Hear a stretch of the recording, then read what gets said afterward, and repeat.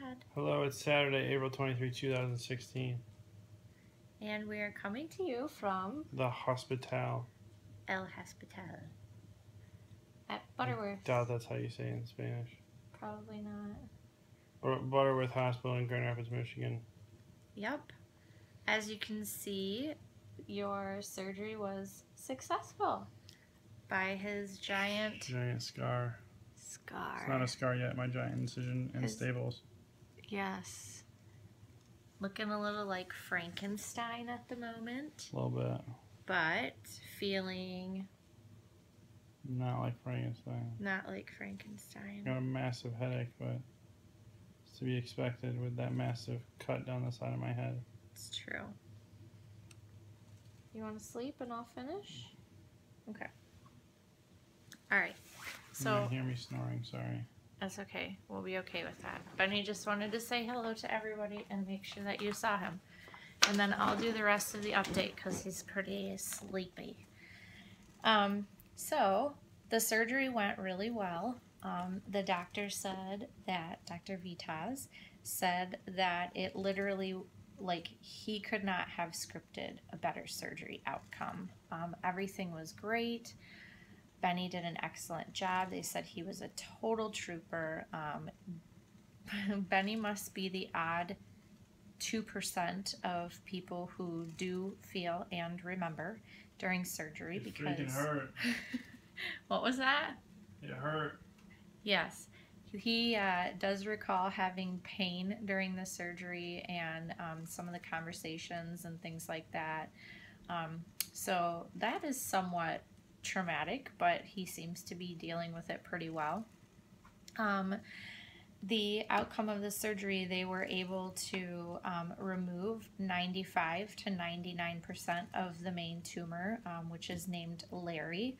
And so that was awesome, as when we were going into the surgery, they thought that they'd probably only be able to get 75 plus, a little bit more. So that was awesome. We will be treating with the remaining 2 spots with radiation and chemotherapy. We are meeting with the tumor board will meet on Wednesday to discuss the final pathology of the tumor, as well as treatment plans. So then we will meet with our neurosurgeon as well as the neuro-oncologist and the team to talk about what treatment looks like. But we do know that it will include both radiation and chemotherapy. Just preliminary pathology confirmed what they had thought. It is a glioma. Grade unknown, other than they do know it is a high grade, but they don't know if that's a 3 or a 4, and what type of tumor. That comes back with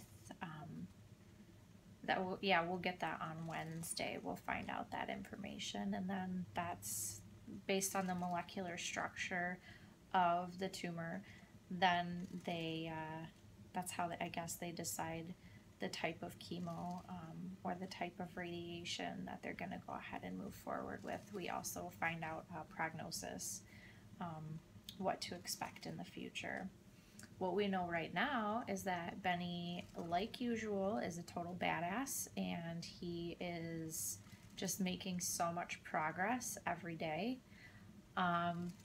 He is up and walking with assistance to and from the bathroom. He is feeding himself with his right hand. He walked the floor today. Unfortunately, he did it like the one time I've left his side this whole thing. He decided to go for a walk, so I wasn't able to be here for that, but I won't hold it against you. No. So that's awesome. He is more alert than he was yesterday, so he can stay up for about, he's awake for maybe an hour to an hour and a half at a time. He does still have really, really bad headaches, Our goal is to get off of the intravenous medication and just stick with pills. He has to be without IV painkillers for 24 hours prior to going to rehab. So it looks like probably tomorrow he will be transferred to the Center for Acute Rehab over at Blodgett Hospital. And there he will have all the therapies. So he'll have speech therapy, occupational therapy, physical therapy.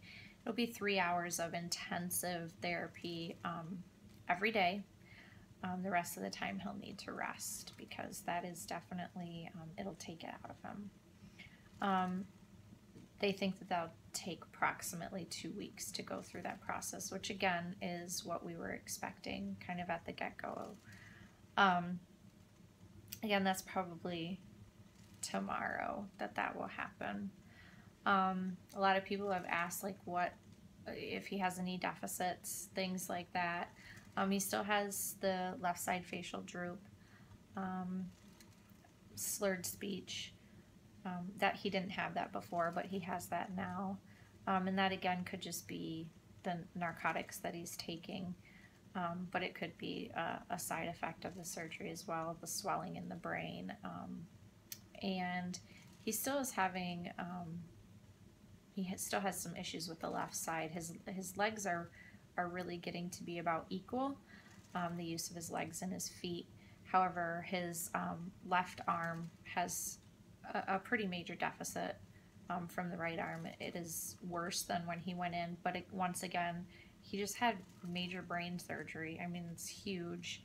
Just like with any other part of the body, when you have surgery, there's swelling, and so that could be causing a lot of that too. Plus, it's just major trauma to the brain. So, with rehab and intense therapy, those sorts of things should come back, and he should have function. I didn't want to make this too long. I just wanted to give you guys an update. Sorry I didn't update you sooner. Things have been pretty crazy. And it looks like, hi Anita. We're good. We're good. Thank you. Perfect. It looks like this is really just the beginning of a really, really long road for us. Road to recovery. That's going to include some major changes for Benny, for our family. And once again, we just really can't say thank you enough for all of the support and the love that you all have shown us. And we ask that, you know, kind of selfishly continue that, because we're going to need it. We're going to need a lot of support. We're going to need a lot of love. We're going to need all those prayers that we can get, because this is going to be one wild ride.